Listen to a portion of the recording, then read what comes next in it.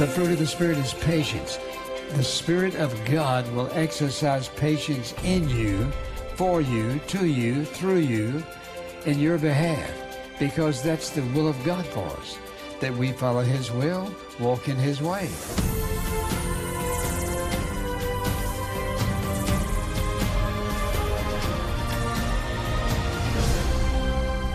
4 decades ago, we started In Touch Ministries to lead people worldwide into a growing relationship with Jesus Christ. Throughout the years, we've seen God's greatness, His love, and His blessings in such awesome ways that we just want everyone to know Him. So let's open God's Word and seek Him together. Next on In Touch, patience, essential to experiencing God's best. When you trusted Jesus Christ as your personal Savior, immediately the Holy Spirit came into your life to seal you as a child of God. That's the reason we know that we are eternally secure. It is His work and not our conduct that makes us acceptable to God. And in the process of doing so, when I think about that, I think about the fact that the Holy Spirit sealed us and equipped us to do whatever He's called us to do. Many people will live out their life in church, baptized early in life, heard lots and lots of sermons, and will never understand that God never intended for them to live the Christian life. He didn't. He intended for them to allow the Holy Spirit, who lives within them, to live out the life of the Lord Jesus Christ. So we are not only equipped for salvation, He's equipped us to do whatever He's called us to do, whatever He has made us to be and made us to do. So when you think about your life and you think about the challenges you face, remember this, that you are already empowered by the Holy Spirit to live and to face any situation, any circumstance of life. He didn't just save us and let us get along the best we can. So when you think about your life and you think about things you face, when you face difficulties, would you say that you're a patient person? And the truth is, all of us probably have areas of our life that it's difficult for us to stand by or hold back what we think or what we'd like to do. But patience is a gift from God. But it isn't something we work up. It is a gift of God through the Holy Spirit. When you were saved, He sealed you as one of His children. And He began to release in your life, if you will allow Him, the fruit of the Spirit, love, joy, peace, patience. And so that's what I want to talk about. I want to talk about this whole issue of how essential it is that you and I experience God's patience in our life, because it affects every single thing we do. And so when we have the Holy Spirit living within us, sometimes He's going to say, no. Or He may say, not now. Or He may say tomorrow, whatever. But God gave us a compass, the Holy Spirit. He gave us a sense of direction of the Holy Spirit so that you and I would not have to go through life just making up our mind and making decisions that oftentimes we would regret. So I want to talk about this whole idea of patience, and because the Scripture says that's the gift of the Spirit. So how many of you know you're saved? Raise your hand. Okay, hold them up now. You know you're saved? All right. How many of you know that you have the Holy Spirit indwelling you? Well, that same one, you should raise your hand, because if you got saved, then you have the Holy Spirit there. And one of His primary objectives is to enable us to walk patiently in our Christian life. So listen to this. Psalm 27, verse 14. Wait for the Lord, be strong, and let your heart take courage. Yes, wait for the Lord. Well, why would He say that? Because to wait for the Lord, sometimes we have to be strong and we have to take courage. Because sometimes pressures are there for us to make decisions in our life. Husbands and wives, families, business, whatever it might be. He says, wait. In the 37th Psalm, in the 7th verse, He says 3 times, rest in the Lord in this passage. Rest in the Lord and wait patiently for Him. Do not fret. The 40th Psalm says, I waited patiently for the Lord, and he inclined to me and heard my prayer. Look at that.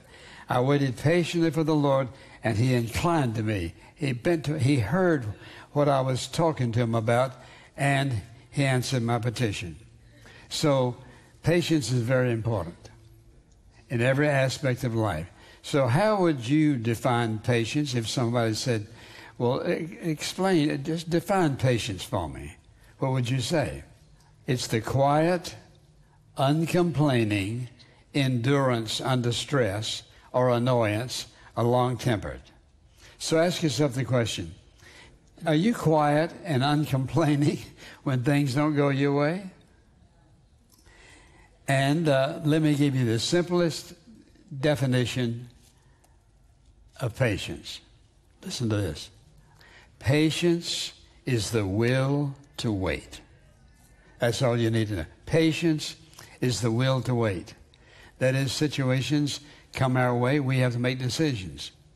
And yet there are times when we don't know what to do, or times when God gives us a check in our spirit, and we have to make a decision. Will I wait for God's direction, or will I not? Most people don't want to wait. They want God to act on their timetable. Think about this. We would acknowledge that God's omniscient. He knows everything. We would acknowledge that he knows all about us. We would acknowledge that he knows what's best for us. And yet we come to those situations where God tells us to wait, and we don't want to wait. And so we come up with all the reasons why we shouldn't have to wait. We look at other people, and they have this and they have that, and why should we have to wait? Because God, in his infinite love and power for us, knows that at certain times in our life, certain things don't fit. That is, God created us to do what? To live for him, to serve him, and to reflect him. He created us to live out the life that he's placed within us. Whenever I want something he doesn't want me to have, and I insist on having it, I'm being impatient. Whenever we push God, well, Lord, I've waited long enough. It's time for me to have what I want. Watch this. God is your greatest protector. When he says no, listen, don't think about it as God rejecting you. It's God doing what? Protecting you. When God says no, it's a word of protection.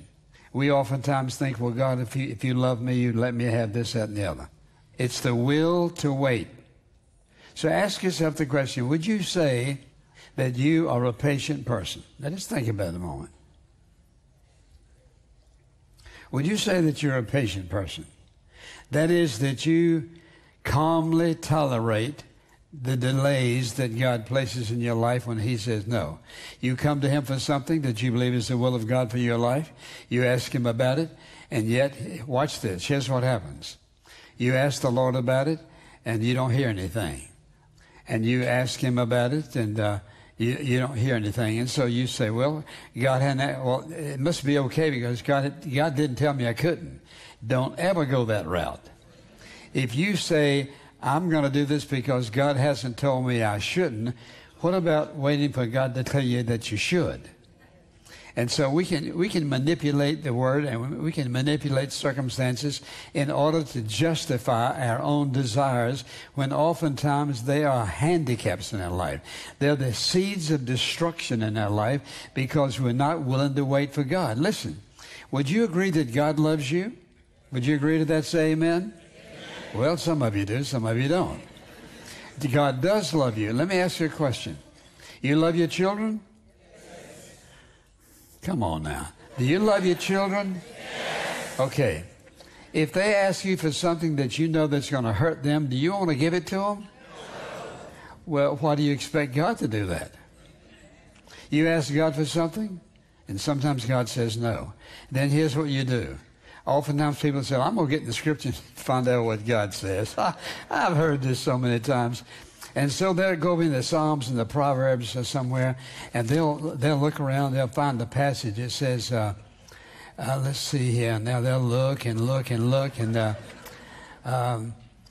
they'll say, well, surely God must be saying something to me. And they'll find them a verse that says that they can interpret that God says yes, and they say, God told me I can do it. That's not the way God operates. Listen to this. When you were saved, the Holy Spirit sealed you as a child of God, lives within you 24 hours a day. One of the primary purposes, having written your name in the Lamb's Book of Life, having sealed you as a child of God forever, He lives within you to direct you, to give direction for your life. The fruit of the Spirit is love, joy, peace, and patience. That's part of what He does in our life. So you have within you the absolute truth, the right compass, the one who's going to give you the right direction every single time you ask Him. That's who He is. Because God knows how complicated life is. He didn't just leave us here apart from the Spirit. He told His disciples, He said, sit down in the city of Jerusalem until you be endued with power from on high. You can't live out the life I've given you without the Holy Spirit. And so that's exactly what they did. They waited till He came and entered them. When you were saved, the Holy Spirit came into your life, sealed you as a child of God. You're always a child of God. You can't be lost. Once sealed by the blood of Jesus, you can't be lost. But you can certainly mess up your life by not listening to the Holy Spirit who came to live within you to give direction and guidance and clarity in every single aspect of your life.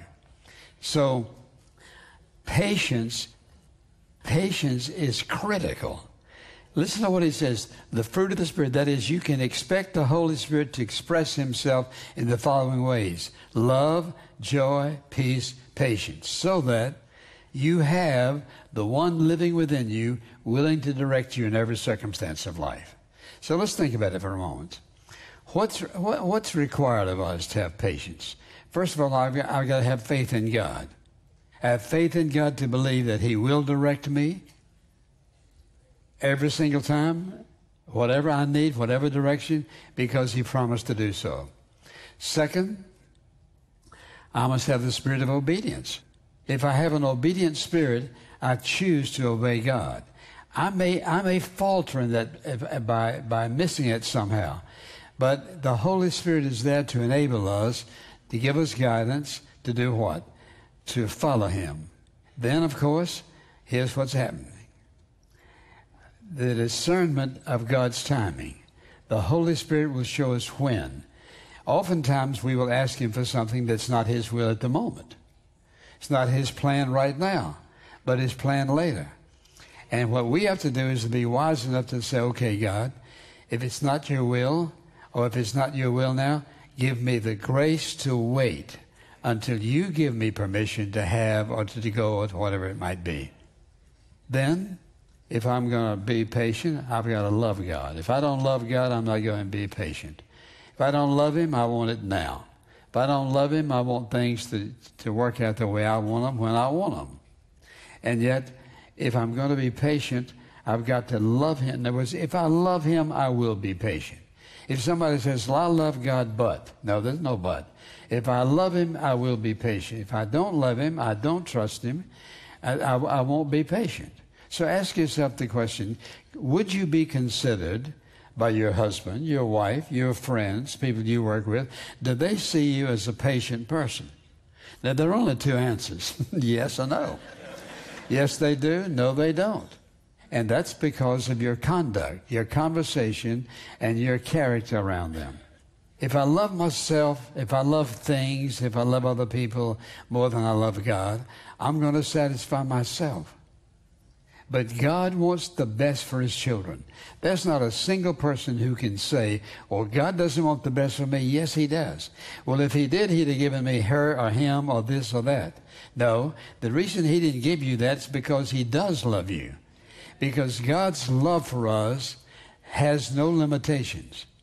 And that love is so powerful that God will say no. When He knows that what we want is not of Him, He's going to make it known to us. The fruit of the Spirit is patience, willing to wait long when necessary. So you ask yourself if that's true. Now, it takes courage to be obedient to God. It takes courage to be patient.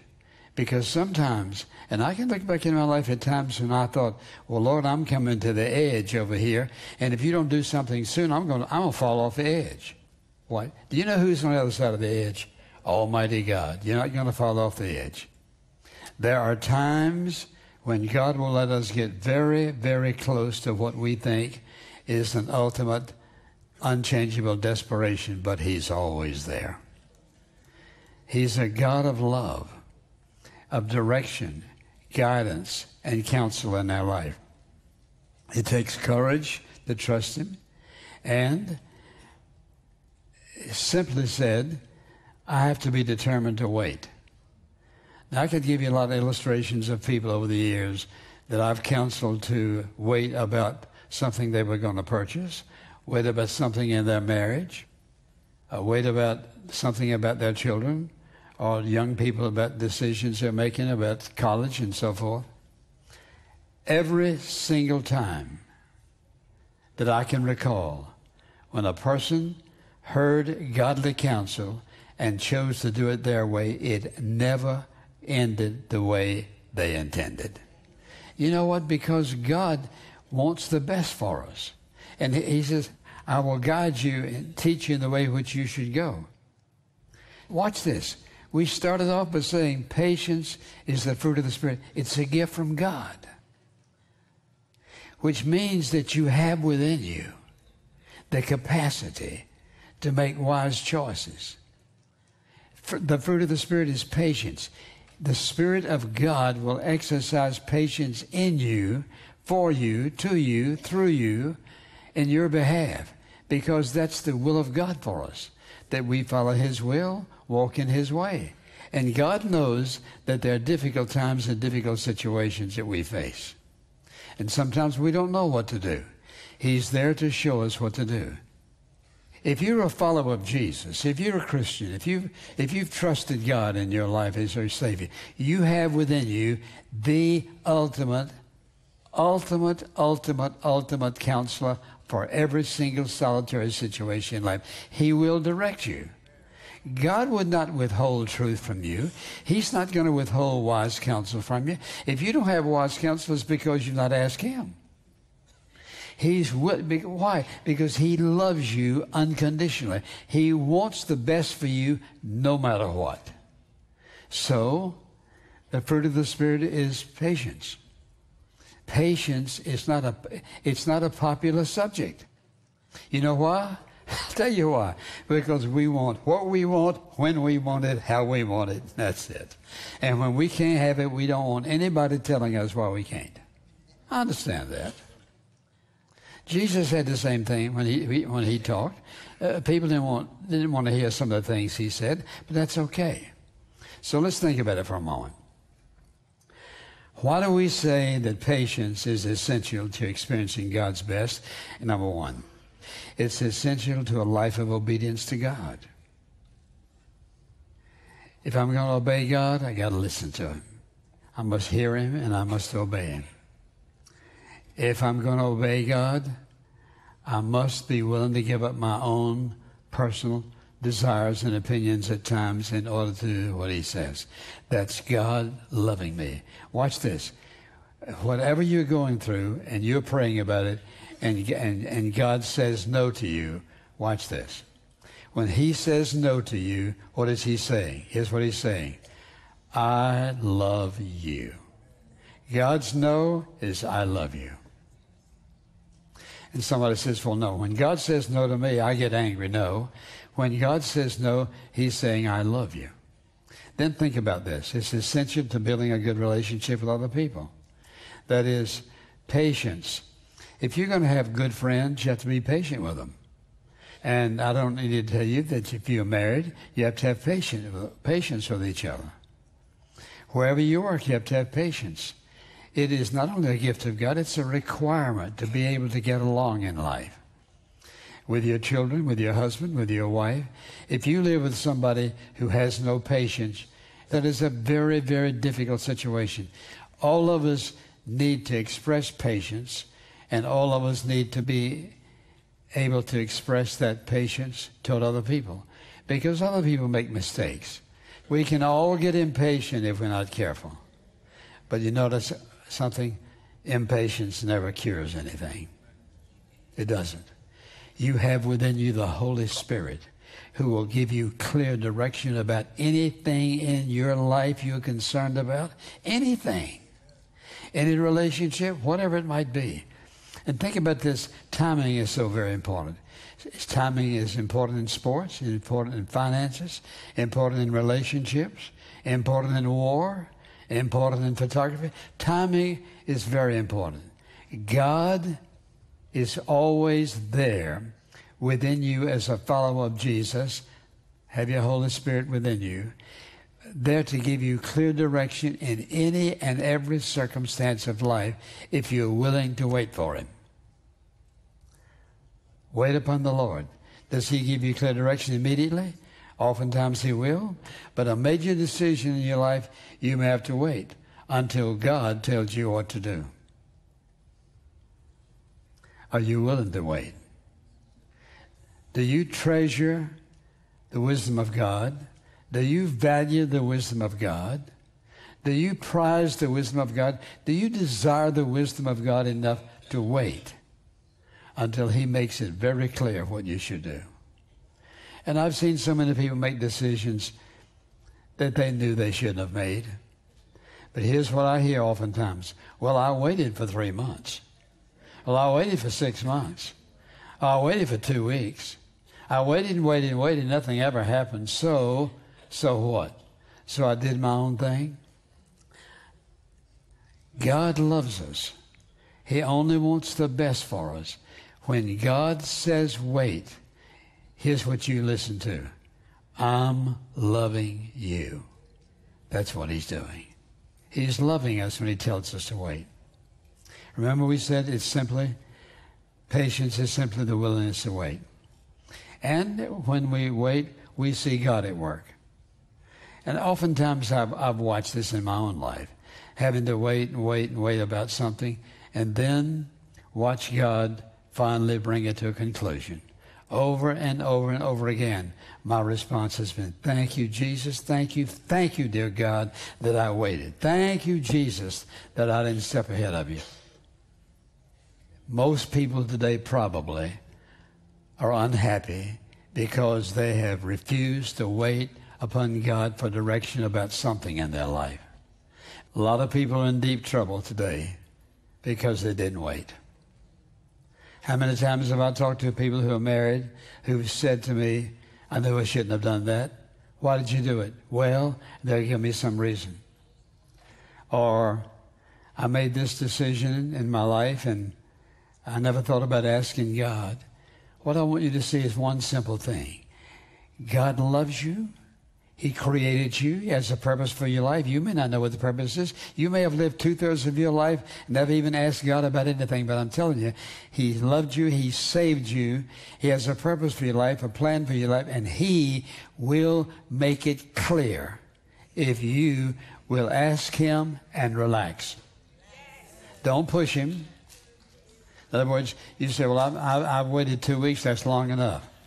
That's long enough from your finite mind. It's not long enough. Watch this. Let me ask you a question. Is God perfect? Say amen. Amen. Well, is He late? No. Then why don't we wait for Him? If we say He's perfect and He's not late, then if I'm waiting, I'm on time. I'm waiting till God says this is the moment. I'm telling you with all of my heart, you can never lose. Never, never, never, never lose waiting upon God.